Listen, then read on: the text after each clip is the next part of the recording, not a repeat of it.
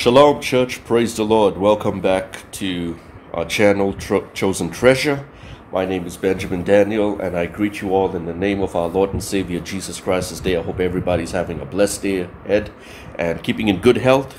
And I pray and hope that the Lord has been watching over you and leading and guiding you. Well, today I have a review. It's not a book review, but you're going to be noticing over here, it's like a comic review. All right, I know I do not read comics that are meant for little kids and little children, but these are comics in the sense that they are tracts and comics made for adults and teens, young adults and teens. So this is from a very controversial group. I'm sure many of you have heard of this organization, still in circulation, still in print today. And from a personal point of view, these comics have impacted my life in a major way. That's how I was introduced to the gospel of salvation, through these comics over here. And it's from JTC, Jack T. Chick. It's an organization that's based in California. Jack Chick passed away many years ago to be with the Lord, and it's still run by a group of other people over there, and they still come up with lots of comics and tracts. This is how some of the comics look, and they also have some booklets dealing with different issues that are in the church. False religion, abortion, the entire LGBT and sodomy issue. And it also deals with Roman Catholicism. It deals with false gospels out there, with Mormonism and Jehovah's Witnesses. So there's so many different areas that they tackle, and they come out with it in a graphical, visual format today. So these are the comics, and they also have Jack T. Chick tracts like these. There are plenty out there, and I'll be doing a separate review on the tracts that I have from JTC, and I have quite a lot, but they also have a lot more that are still in circulation, still in print, and I don't have many of them still. So what I have is just half of what they currently have in their catalog. So these are the comics over here, and I'll go through real quick. I don't want to go in depth in it. So if you've seen them, I hope and pray that the Lord has been using them in your life, and I hope it's been an inspiration to you. These are called the Crusader comics. All right, a lot of people will probably not like that logo. Even the term Crusaders in that medieval font over there. Now, we all know the history of the Crusaders against the Arab influence and the invasion in Jerusalem that took place during the medieval ages. There was the First Crusade, Second Crusade, Third and Fourth Crusade. You got to keep in mind, none of these crusaders were actual born-again Christian believers. They were commissioned by the Roman Catholic Church, by the Vatican, to go there and repossess the land of Jerusalem and Israel and claim it for the Vatican.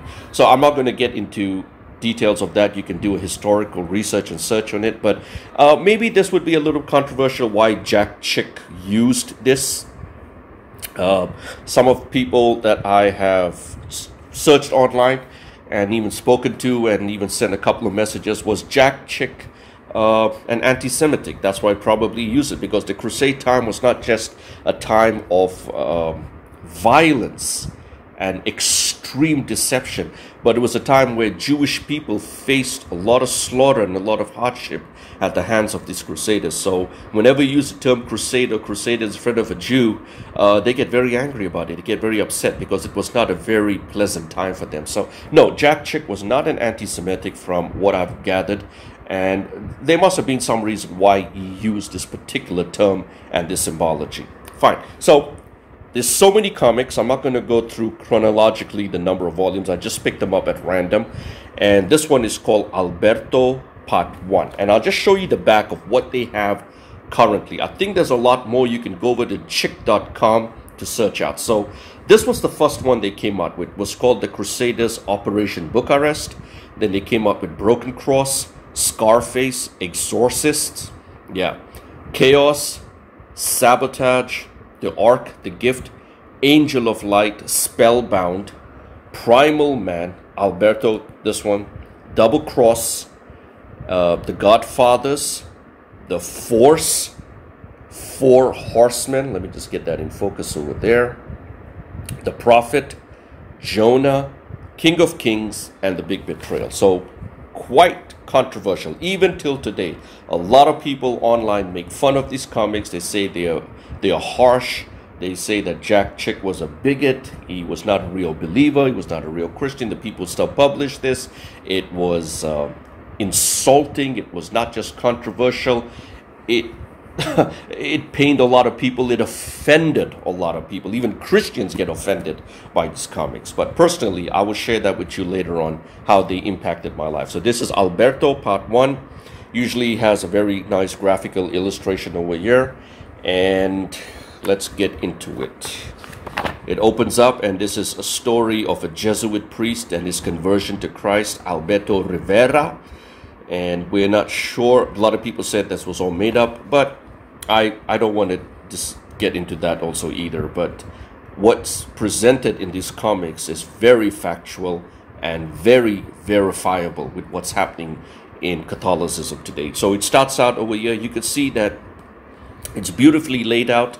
And these were all printed, let's see, in 1979. Yeah, I'm sure probably many of you were not born at that time. I'm from the 70s and the 80s, so I would understand this comics and the visual aspect about them, the drawing, the nature of how the placement is, just visually very amazing and very appealing and very engaging and in a way kind of interactive.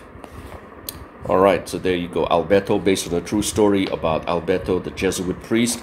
And when he came to Christ, he revealed a lot was going on in the Vatican and in Roman Catholicism, especially in the Jesuit order. So there's a lot of talk about demon possession. There's a lot of talk about spiritual abuse. There's a lot of talk about even sexual abuse over here. So it gets kind of heavy. So a lot of these comics have interesting biblical scripture references, not just Jack Chick's own opinion.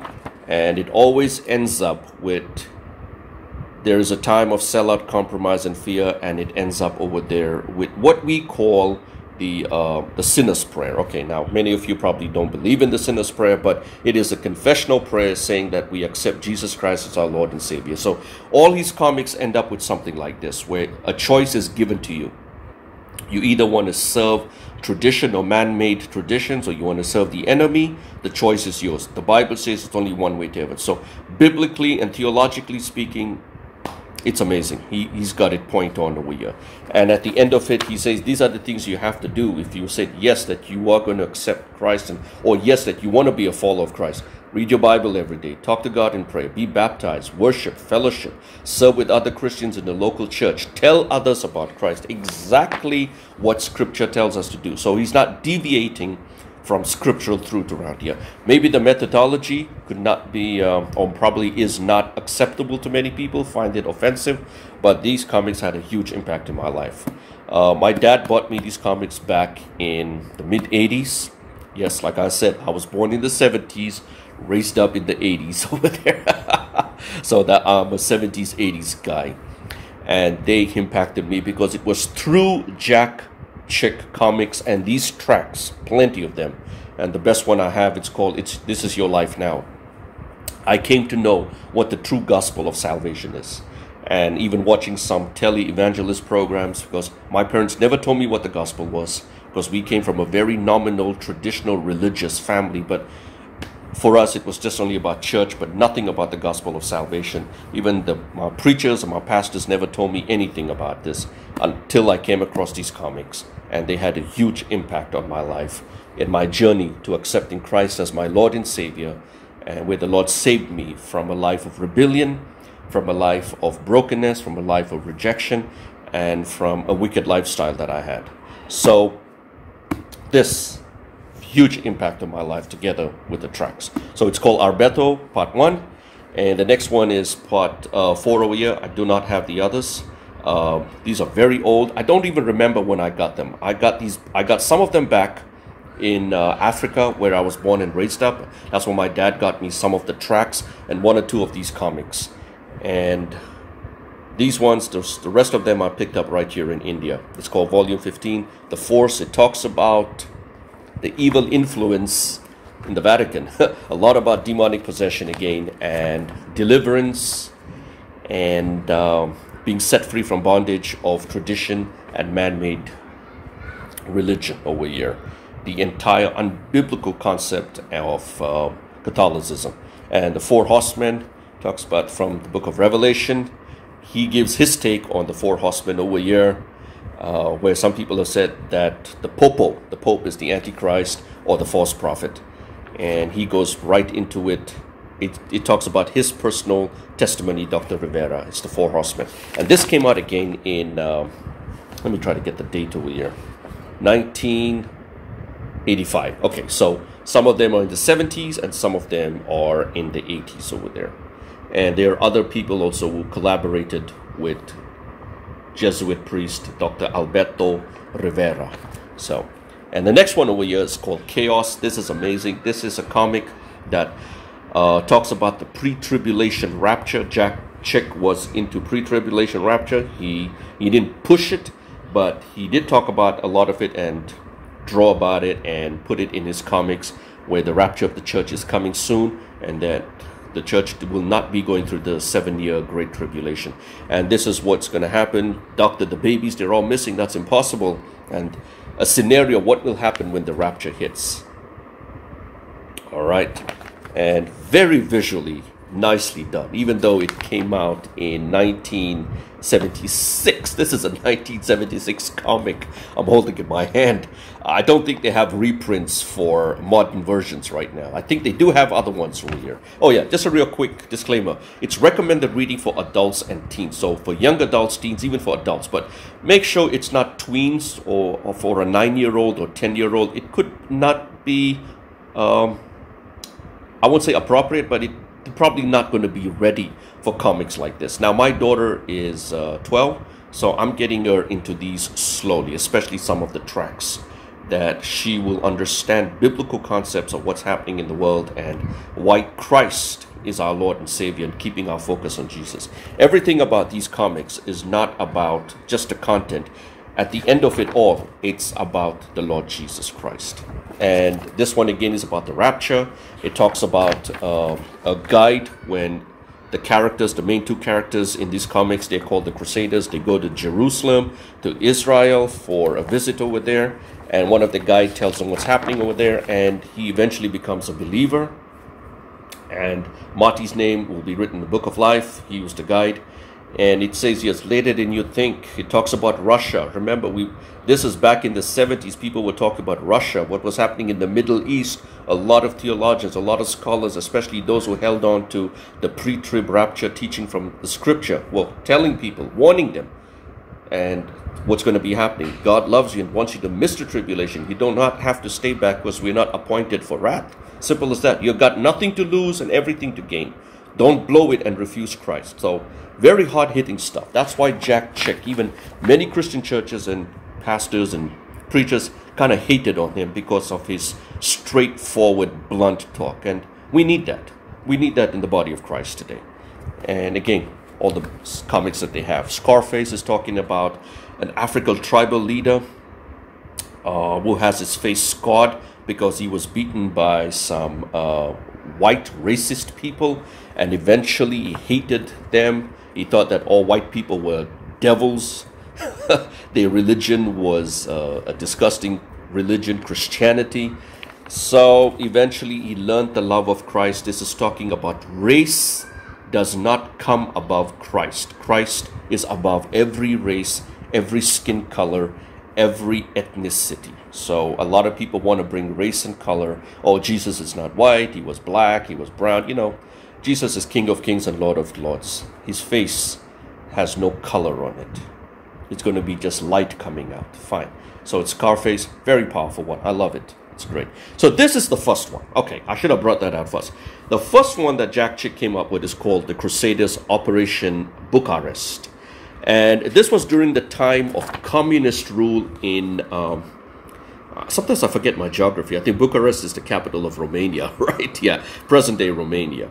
It was under Soviet Union rule. They didn't call it Russia back then. It was called the USSR. And it came out in 1974. So this was a comic about smuggling Bibles into communist, Marxist, atheist Romania and all those other countries that were under the rule of the Soviet Union, where they were pushing atheism as a religion. Atheism is not just some belief, it is a hardcore demonic religion. Fine. And this was the comic that changed my life. This was your life. So I'll bring that out, the tract, later on. So just quickly, what makes these comics? The first one, why are they beautiful soul-winning tracts? Nobody can resist cartoons. They are heart-stopping stories, grab people's attention. Then each tract presents the gospel at the end. Every chick tract and comic gives a simple gospel message that anyone can understand. I love that. That's why I could connect. Not the complex gospel people are preaching today. The simplicity of the gospel. Keep it simple to preachers, pastors, church leaders. Why can't we just keep it simple? Why do you got to add on your own man-made theology to it and just make a big mess out of it? And if you want results, check or use chick tracts. Well, results come from the Lord. So a lot of people say, okay, I give a tract with just words, boring, no pictures. Next time I'm using chick tracts. So a little marketing over there. And you could even order a sample pack, and they sold 300 million copies in the last 33 years, which is true. They have it in 60 foreign languages and more coming up. So they even have it in digital format. Now, back in the 70s and 80s, there was no digital format. There was just printed versions here. So you could order it. And when my dad got it, he got it from a Christian bookstore back in Zambia, in Africa, where I was born and raised up in. So they had a whole sample pack over there. And I never knew why my dad actually got it. Even till today, all of a sudden he just bought it and gave it to me, and it really impacted and brought a change in my life. And they're based in California, so that's just some of them. I have a lot of the tracks. I'll bring them out in my next video. So Operation Bucharest starts out with a very simple scenario, which is still happening in many countries ruled by atheism and by communism and Marxism, like North Korea and Myanmar and other places like that, Laos and Cambodia, where somebody spies on a local underground church, goes to the authorities, and they raid that place, they seize the Bibles, they beat them up, they torture them up. They don't even take them to trial, they just imprison them, or some of them just execute them. So very hard-hitting. And then the news reaches the people in America, and they said, we need someone to send Bibles over there. Okay, so the two main characters who are called Crusaders, again, you don't have to be so focused on the logo and the name. It's much more than that. The first guy is called Timothy Clark, and the second guy over here is James Carter, not the other Jim Carter who was the president back in the 70s. Now, the reason Jack Chick did this back in 1974, in the 70s, if you were back in the West, in America, it was a time of political, social, economic, and even race-related upheaval over there. A lot of stuff was race related, and at that time black people got along pretty well with white people, and there wasn't much of the nonsense. There was not much wokeness going on like what we have today. So he introduced two characters, a white man and a black man, and both of them are believers. One of them was in the Vietnam War, was led to Christ after the war. Another one was a gang leader, and a real bad man, a nasty gang leader. Everybody feared him. And except one little preacher, he goes up to the preacher and says, you can't kill me unless your father gets permission. It says, my father, man, hey man, you don't even know my father. Yes, I do. Satan is your father. So that's why you can't touch me. So this small little bald-headed preacher over there goes up to this big nasty gang leader and says, you really believe all that jazz? These are all 70s and 80s terms, all right? So if you were brought up in the 70s, 80s, you would know. So what's all that jazz about? What are you all just joking about? You're talking about that pie in the sky? I'm talking about Jesus. So the preacher preaches right there, and the simplicity of the gospel. And James Carter says, that's out of sight. Tell me. Nobody told me this before. And he says, I got to clean up my life. You can't clean it up. I love that. The preacher says, you cannot clean up your life. What are you going to use? Some kind of special soap? Some kind of special detergent? No. You need the blood of Jesus. So he gives his life to Christ. So they both team up and they work for a Christian organization where they're sent on very dangerous mission. So the whole story behind Operation Bucharest is smuggling Bibles into Romania and into communist nations over there. And eventually they get it done. One of them, Timothy Clark, is seduced by a Russian KGB agent, and she wants to stop what they're doing, but eventually he leads her to Christ after she starts reading the Bible. All right. And she ends up being arrested, and she is imprisoned. There you go, the end of Operation Bucharest. And it says here, the woman's name was Sophia, who was sent to seduce him as a honeypot. That's the term they use, and to distract him from preaching the gospel. Sophia's suffering is temporary. The rapture will take place. She will be with the Lord. She will miss the coming Holocaust. So whatever people were being persecuted for the sake of the gospel in prisons and being imprisoned and tortured is very temporary. The Lord is coming back. Sophia will return with Christ and rule with him in his earthly kingdom. And then Sophia made the right choice, and the gospel message is presented in a clear and amazing way over here. Fine, so that's it. The Ark talks about Noah's Ark and people making fun of Noah's Ark over here. People trying to discover it. We really don't need the Ark. We have the Lord Jesus Christ was our Ark over there. And Primal Man. Oh, when this came out, I remember, came out in 1976. This was a direct assault against evolution. And I'm so glad that Jack Chick had the boldness that only comes from the Holy Spirit of God to come up with something like this. Because evolution took its height in the 60s and the 70s and the 80s. Not much right now. That's when it was pumped into Western schools, Western colleges, and it gave birth to atheism and a whole bunch of other filthy nonsense that today the West is paying a heavy price for it. So it talks about a TV program they're making here about evolution. And again, James Carter and Timothy Clark team up with a professor, and they debunk evolution over here completely. And in the end, one of the producers of the show says this: I will not stop making these. I've listened to your arguments, but to me, my God is money.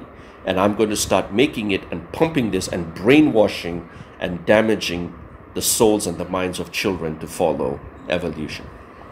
And unfortunately, many Christian preachers did not like it. So they come across one of their friends, who's Tommy. He plays one of the characters in this TV series about evolution, and he gives his life to Jesus. Whereas the guy who produced it said, no, I want to serve money. Money's my God. All right, the next one is Broken Cross. Ooh, this is heavy. This is about the occult, human sacrifice, cannibalism, and also, I'm going to just go there, it talks about how many pastors and preachers are pretending to be Christian leaders but are involved in the occult and witchcraft. They come across a pastor who says that, we just heard there was a murder in your area. A girl was found, a teenage girl who ran away from home. Two people, they kidnap her. They actually give her a lift, but they kidnap her and they inject her, sedate her, and they're going to sacrifice her to Satan. And they drain the blood, and they found the body. And they go to a local church and say, what about occult activity in the area? And the preacher says, come on, it's the 20th century.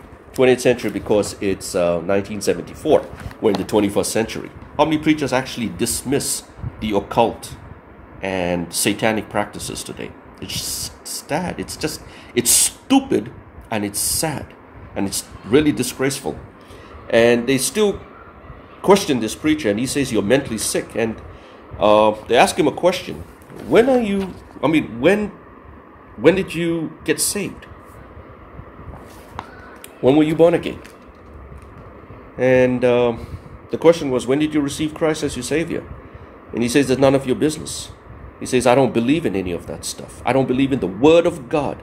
How many pastors can you come across today who say, I do not believe the Bible is the Word of God. I do not believe Jesus is God Almighty. I don't believe in the virgin birth. So you can imagine back in the 70s and the 80s, when these comics were coming out, they were almost like prophetic in nature of what's going to be happening to the church today. He says, I'm a very liberal pastor.